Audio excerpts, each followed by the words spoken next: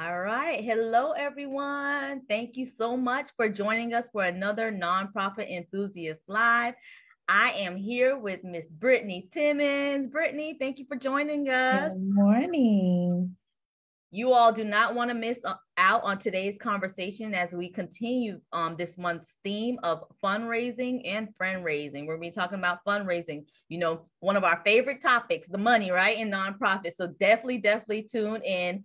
Invite your friends to the Facebook group if they're not a part of the Facebook group so they can join in on this conversation. If they're in the group, go ahead and tag them in the chat. If you're catching us on replay, give us a hashtag replay so we know that you're catching us on replay. And while we wait on others to join, go ahead and give us a good morning, how you doing, so that we know you are here. Yes. So in recognition, so yesterday was National Nonprofit Day, and in recognition of National Nonprofit Day, Nonprofit Enthusiasts has sponsored this month's conversations on fundraising and friend raising. So we're encouraging everyone to stay tuned all month long, and you can learn more about Nonprofit Enthusiasts at nonprofitenthusiast.com. All right, Brittany, we are going to dive in. I am so excited. This whole month, we've been talking about money. Yes. Favorite topics in nonprofits. So I'm just excited to have you on. If you could just tell us a little bit about yourself and your journey in the nonprofit arena. Absolutely. So I have been in the nonprofit sector for over 14 years. Started at a mentoring organization where I was doing direct services for 7 years, and then transitioned to a funding organization, hot topic of the hour, where I have had the pleasure of providing grants to nonprofits. So looking at different intricacies of those organizations. And I have a degree in social work. So that's what brought me to the nonprofit sector. Fundraising, the funding organizations are just a best kept secret. So I kind of weaseled my way into knowing more about them, and that I was going to be providing direct services at the funding organization, and it quickly transitioned to me being the director over their funding program. So it has been an exciting journey. It has allowed me to be in a unique position of knowing the intricacies of direct service organizations and then bringing those expertise into the funding organization to allow for us to have a better holistic position on how we can best serve nonprofit organizations. So done that over the last 7+ years, and then recently transitioned to my own company where I am serving both philanthropic organizations and direct service nonprofits in their internal operations. So that is me, a little bit about my background in the sector. Yes, love it. And Brittany, I'm so excited that you are on. If you're listening in, so you heard Brittany. Brittany has experience in funding, and for nonprofits, it's rare that, yes, we get the opportunity to talk to funders, but just being able to be in this less formal space and ask those questions. So I definitely encourage you, if you're tuning in during this conversation, ask the questions that you may have been wondering. Go ahead and put those in the chat so that we can talk about those things through our conversation. I'm gonna go to the chat really quick. Good morning, Taquana. Thank you for tuning in. All right. Yes. So let's jump right in. So let's talk about fundraising. What are some tips that you would give nonprofits listening in when it comes to fundraising? Absolutely. So I just want to start by acknowledging the fact that we use the term fundraising and we use it so loosely that it seems like it's easy, and it's not an easy task. It's very complex. And oftentimes the nonprofits leaders, or those who were passionate and started the nonprofit, fall into the fundraising position. So typically they want to just run the programs, and then fundraising comes after the fact. And it happens more often than not. And so with that, it doesn't mean that you can't develop the skills. You absolutely have to develop them if you want your programs to be as impactful as possible. And so there are some things that I want to share and kind of go over with those of you who have joined us today around how you start to develop around fundraising and making it intentional. It cannot be the thing that's on the side of your programs. It has to work hand in hand. And so the first thing is if there are fundraising opportunities as far as education is concerned, take advantage of those, even if it's a video, a replay of this. Organizations online often do lives and have different webinars that are available. Take advantage of that. And also there are some funders who encourage education. And so the Wells Fargos of the world, organizations of that sort who would like the nonprofits to continue their education and may have funding for that. So seek that out as well, because sometimes these things aren't free and you do have to pay for them. So outside of that, I guess I want to speak a little bit to both a new organization that's stepping into fundraising and even those that are veterans in the space. You do have to create a plan. And I know you've probably heard this on the lives before with Lashina and Nonprofit Enthusiasts. You have to have a plan. Again, it can't be hodgepodge. And that plan does not sit with one person.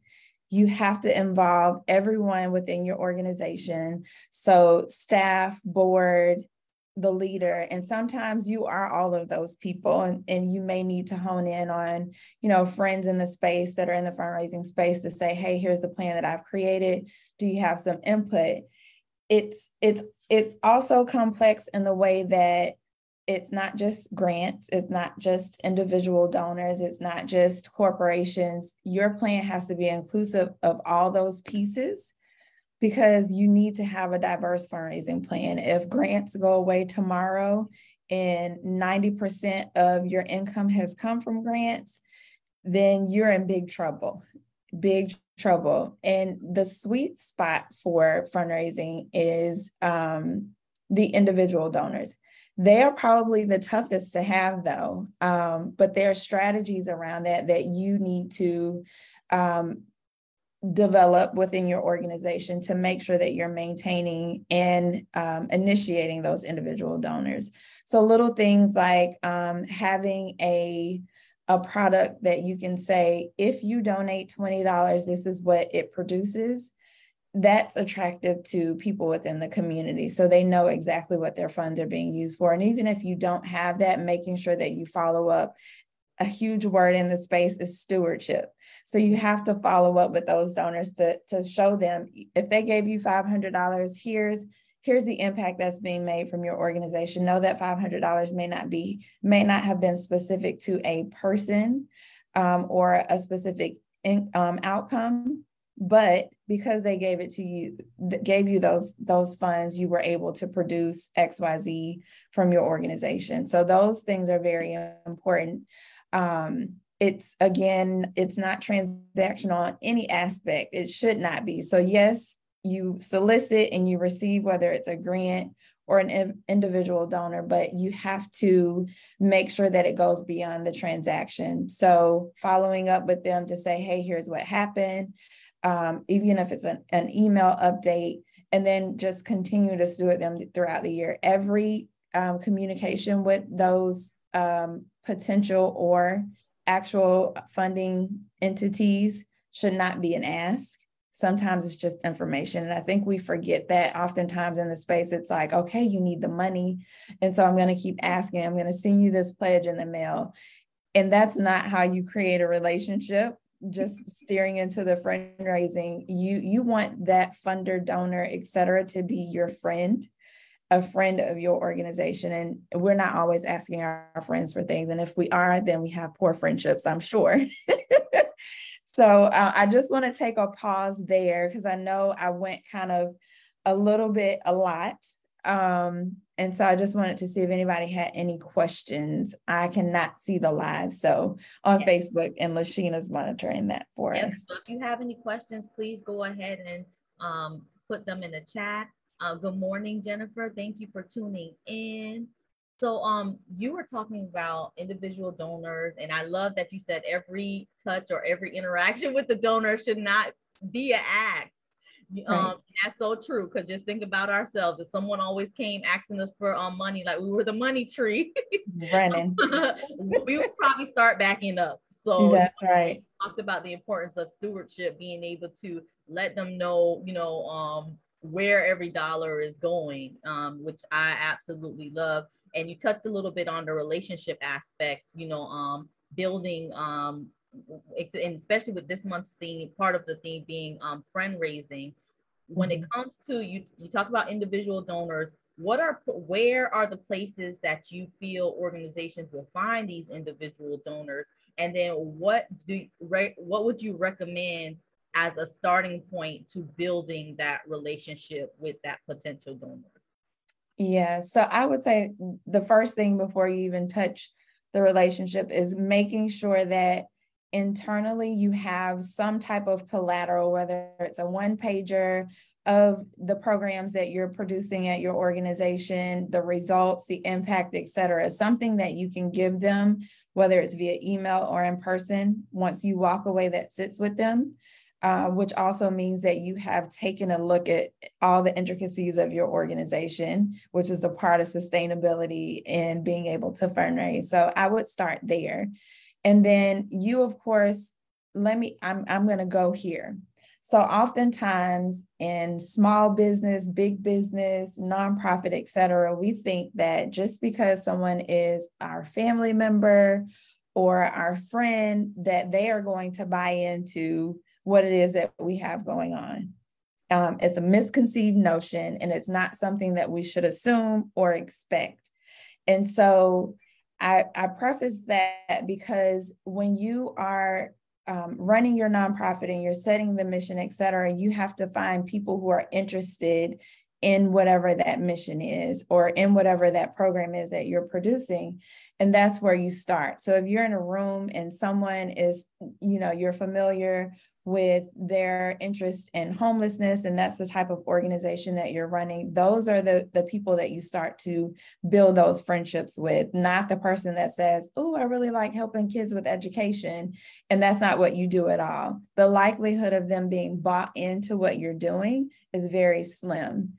And so start there, start having conversations with your constituents within your organization. You should have board members. So if it's 1, 2, or 15, have conversations. This is going back to being strategic around involving everyone in that fundraising plan to say, hey, who is it that you're connected to that might be interested in homelessness, that has spoken to you around that, and have that introduction meeting with them, with that person, the connecting person involved, so that you're not doing a cold call. They're not just sending you out and saying, hey, Lashina said that you're interested in homelessness, so can we have a conversation?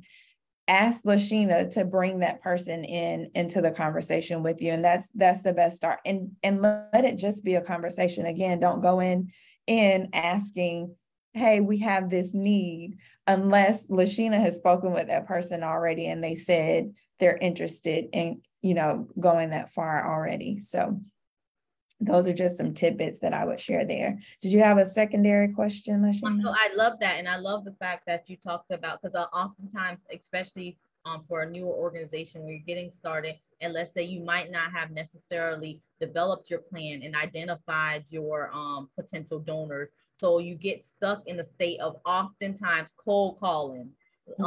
So you are doing a lot of cold calls. Hey, we have this back to school bash coming up. You're calling the local store. Hey, can you donate this to our upcoming back to school bash, without ever having those relationships? And you do want to get to a place where you're having those warm introductions, those handoffs, or you're more in a friend raising space with them where you have a relationship, and then you're making that ask. Because what I found is sometimes when you're staying in the state of cold calls, you a lot of times shortcut yourself in your organization, because you end up asking for, number one, less, and you end up getting less as a result, versus when you have the relationship, you all know each other, and if you really know this is my full need, you can confidently ask for that entire need with a greater chance of actually getting that entire need filled, versus every time you have a program or activity, you're out there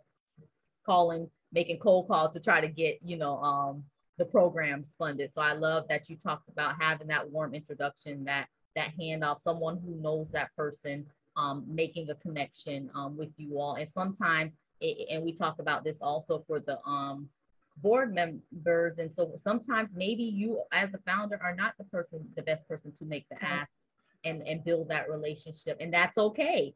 That's why, you have your board, and you have others that within your board that has, influences in different sectors and so forth. So definitely, you want to determine who's the best person to make the acts and have those conversations. So I love that. Absolutely. And I just want to elaborate on one thing you said in reference to the relationship and making sure that you are familiar with each other. Sometimes, and I can attest to this at the foundation that I previously worked for, sometimes the relationship connects you somewhere else. So what I mean by that is oftentimes we have people come in and say, hey, they wanted to apply for a grant, but they weren't in the position to ask for the grant based on the requirements of that funding organization. And so because of so the organizations that you're asking for funding typically have lots of connections as well. And so in that conversation around what your needs are, it could be that we're making the connection to another funder, and it may not be for dollars. It may be for programmatic needs that you have. Maybe it's, an audit, and we knew someone who said, we're giving one free audit a year, or we've connected you with another funder. And I'll be just very transparent, like Westgate Foundation. So they do funding as well, but they also have, of course, all of their, the word is escaping me. I can't. No, so it's timeshares. There it is.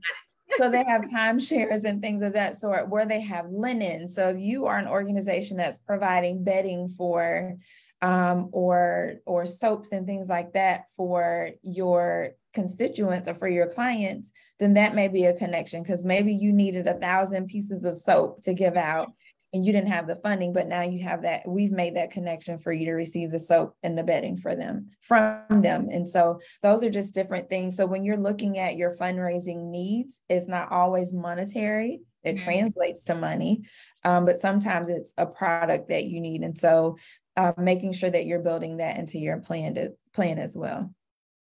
Love it. Yes, that is true. And sometimes that's a good way, especially sometimes when you get in a pickle. Or let's say you have a program coming up or something coming up, and or you might be planning your programs for the year, and then you realize that you received all the funding from your donors to cover all of these line items, but maybe there's something in program supplies or something that was not covered, and you're able to kind of get that in-kind donation. You might, I would say back to school bash again, just because it's fresh and it just happened. You might have, like, I got everything to cover my manpower, my staffing, my, everything for the year. But what I do not have is the enough funding to cover our school supplies and actual backpack. So then you're going to a place that's what they do. And because you have those relationships, being able to get that in the in-kind, where for some companies, it's easier for them to give you the product and the item than it is to actually give you the funds. Exactly. So love it. Any other tips that you'd like to share? I have some notes, some things that I wanted to provide. Let's see. Again, so I want to go back to the conversations, and you alluded to this, that sometimes you are not the person to ask. So you may be a team of 3, and you're the executive director, but you are not the closer within those conversations. So be intentional when you are building out, okay, if we're going for grants, this is the person that's going to start that relationship with that grantor. If we're going for a corporation, this is the person that's going to start the conversation. Be intentional around as you're navigating those conversations and building those relationships of when you bring in another team member. So you as executive director may not be the expert in the impact that's being made. Bring that person in, especially after you've started to cultivate that relationship, and understand that, hey, they really want to know more about what we're doing. Bring the expert in. I tend to have been the impact person in both positions, right?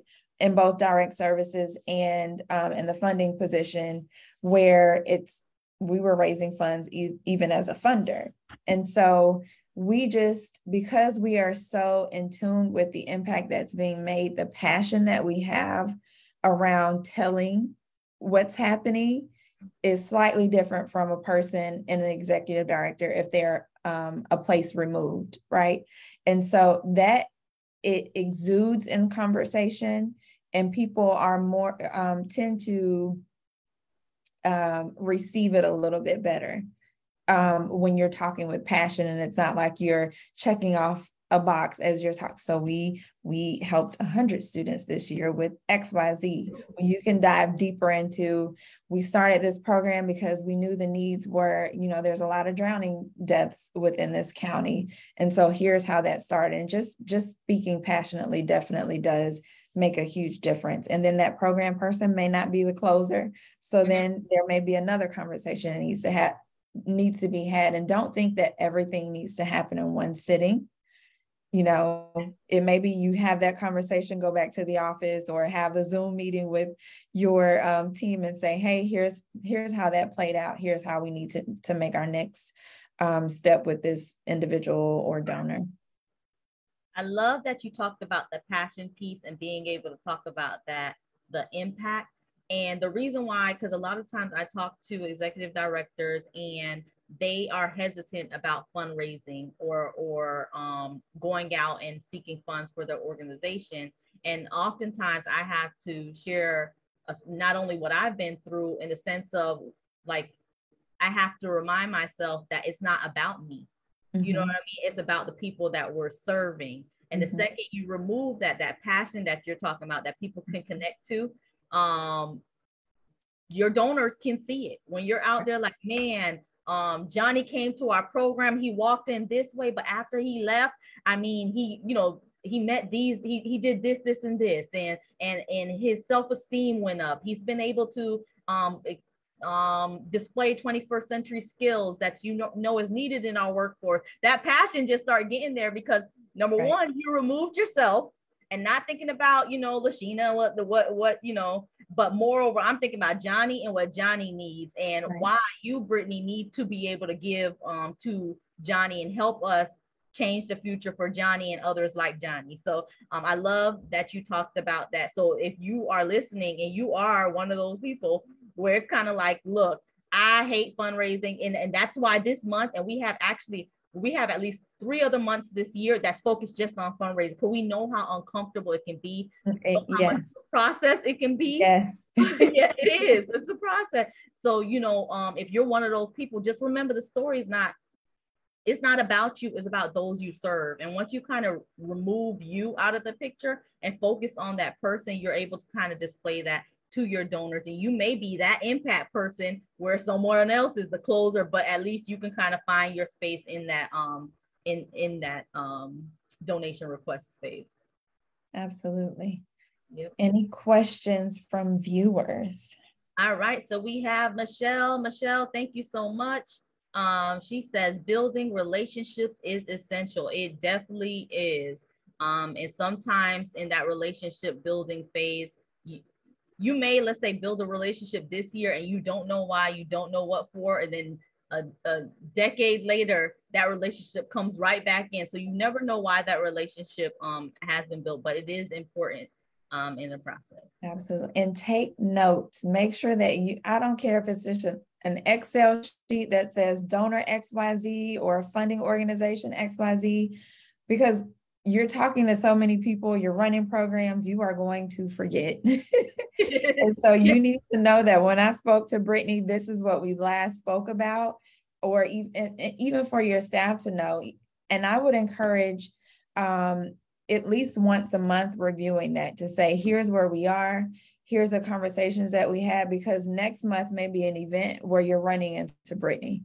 And so you need to know that, hey, we sent you XYZ. We just wanted to make sure that you receive that impact card, just so that one can know if they've read it, if they saw it, if they paid attention to it, or if they didn't. And then you know that sending them that impact card is not going to be impactful for them. And maybe it's the call to say, hey, can we have coffee instead? But it kind of helps you maneuver around your best tactics for certain people and certain entities. So it is very important that you keep notes, because you will forget. And then also it helps you at the end of the year, if you review everything and see what your return on investment is, what are the things that you need to focus on in the next year, whether it's eliminating a tactic that you had, or bringing something new in, or keeping it the same. If you knew when I sent this Facebook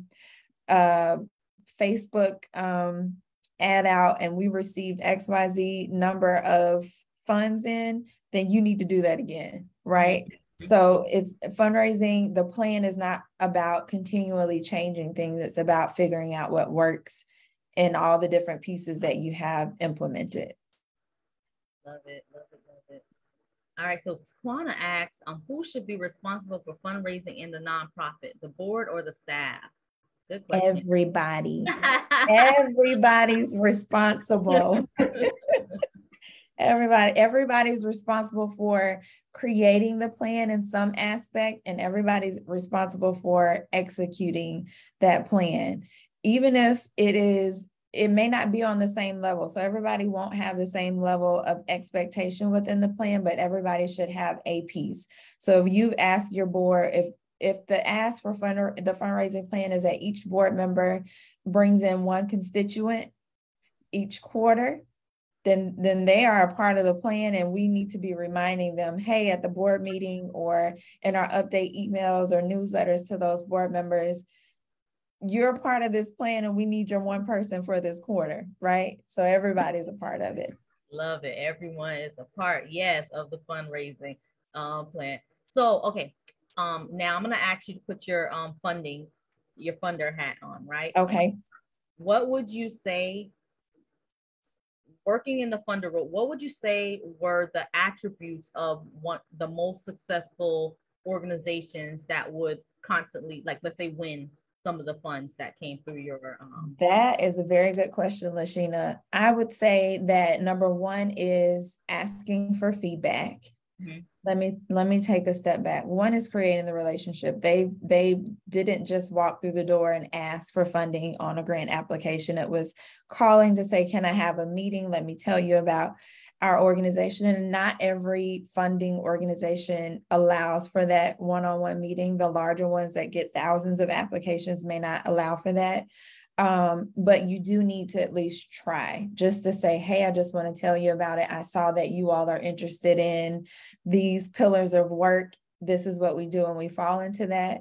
So one, creating the relationship. And then two, if a funder, especially if you have asked for funding and been denied, ask for feedback, because it's very important that you know what to fix. But then also, once you ask for feedback and then you fix it, and then you return for to request funding, the likelihood rises that much more.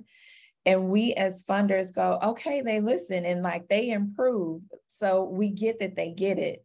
And then there may be aspects within your organization outside of the funding that you ask for feedback on that you need to kind of tweak. That's important as well. That shows, hey, we gave you funding and you did what you were supposed to do with the funding. But then also we kind of said, hey, here's some things that we see where you can improve, and just continuing to grow in that is important. And will again raise the opportunity for you to get funding. And then also, it's so funny because I was actually reading, I'm still in the space of funding organization. And I was reading an application, and hopefully I don't lose my thought on this. It's escaping me. I knew this was going to happen. Oh, here's where I was going. So you receive funding from an organization, and it's a large amount. The worst thing that you can do is lie dormant after you receive that fund or funds in getting more funding, right? So I'm looking like, okay, the only grant funding that they received last year was from our organization, and they didn't diversify their funding, whether it was from a granting organization or from individual donors, corporations, et cetera. That speaks volumes to your sustainability. And so that's like the very wrong thing to do.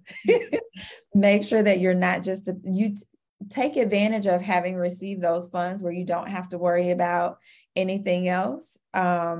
And make sure that you are executing your plan in other ways. So yeah, you receive the grant, but continue to have those funds come in, because that's a sure way that now we know you're depending on our funds, and it's not a dependable aspect. So make sure that you take advantage of receiving those funds, but continuing to have more come in. Love it. Love it, love it, love it. So any last tips that you want to provide before we close out today's conversation? Do it. You have to start. It can be paralyzing. Lashina said it. Fundraising is uncomfortable. It is complex. It has many pieces to it, but you have to do it, and you have to start somewhere. So don't be discouraged if your start looks different from your colleague's start. You have to do what fits within your means at the moment, and just continue to grow on it, but start somewhere. Love it. Thank you. Thank you. Y'all heard it. Get started. So that's your homework. We like to end with some homework. So that's your homework. If you're somewhere, and let's say you're at a place where you don't have a plan, or you have a plan and you just haven't looked at your plan, your entire team might not be engaged. This is a great time to kind of assess where your organization is. Don't wait until Giving Tuesday to try to come to the plan together. Too late then. You have to plan you got to plan ahead. Right. You got to plan ahead, because that happens like every year. There's organizations. Yes. You get close to Giving Tuesday, all of a sudden you want to create a campaign and fundraising plan for the year. No, don't do that. You got to plan ahead. So yes, that is your homework. Take a look at where your organization is and areas that you can approve to implement and make sure that your fundraising plan is a living and breathing document within your organization. Absolutely. Awesome. Well, thank you, Brittany, so much for coming on with us today. How can people stay connected? Where can they find you? Yes. So I don't yet have my website, but I can be reached at 407-900-1629 or via email, Brittany Timmons, Timmons. I should spell the first name, BrittanyTimmonsEye@gmail.com. There you go. Awesome. So thank you so much for coming in. Thanks for having me. Sharing the knowledge in the areas of fundraising, our very, very favorite topic. Thank you all for tuning in. Don't forget that this is our conversation all month long. So we'll see you back here next Thursday, everyone. All right. Bye. Thank you. Bye.